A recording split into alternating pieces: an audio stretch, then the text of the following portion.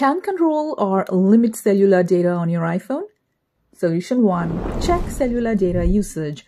Monitoring your cellular data usage helps you identify which apps consume the most data. Open Settings on your iPhone. Tap on Cellular or Mobile Data. Scroll down to view the data usage for each app. Take note of the apps consuming the most data to manage their usage accordingly. From here, you can disable cellular data for specific apps. Scroll down to the list of apps under cellular data. Toggle off the switch next to any app you want to restrict from using cellular data.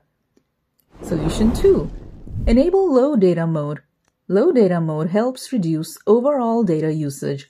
Open Settings on your iPhone. Tap on Cellular or Mobile Data. Tap on Cellular Data options. Toggle on Low Data Mode. This will limit background app refresh and automatic downloads. Solution 3. Reset cellular data statistics.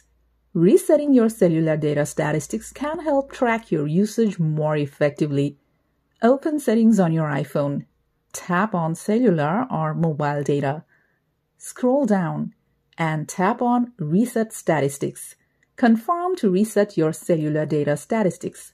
This will help you monitor your usage from that point onward. Just do these steps and you'll be able to control and save your mobile data on your iPhone.